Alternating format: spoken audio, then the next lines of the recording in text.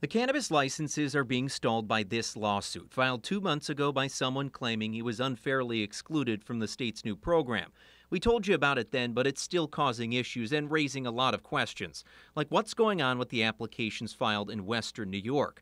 Well, today we got an answer from the state's Cannabis Control Board. The office has reviewed the applications and scored them, but we can't actually give them out until the legal issue is resolved. That legal issue isn't limited to Western New York. The Finger Lakes, Central New York, Brooklyn, and the Mid-Hudson are also blocked from getting applications approved for now.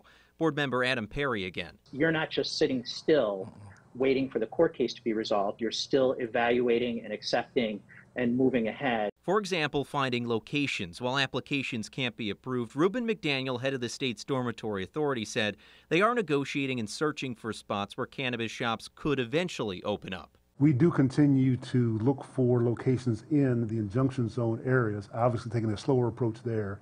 But when the injunctions is lifted at whatever point it is, we will be ready to also sign leases of those locations as well. And while there is no telling when the lawsuit that's stalling applications in our region could be resolved, McDaniel said in the next 45 days, soft openings will continue, one coming to Albany and the closest we've seen to Western New York, Ithaca.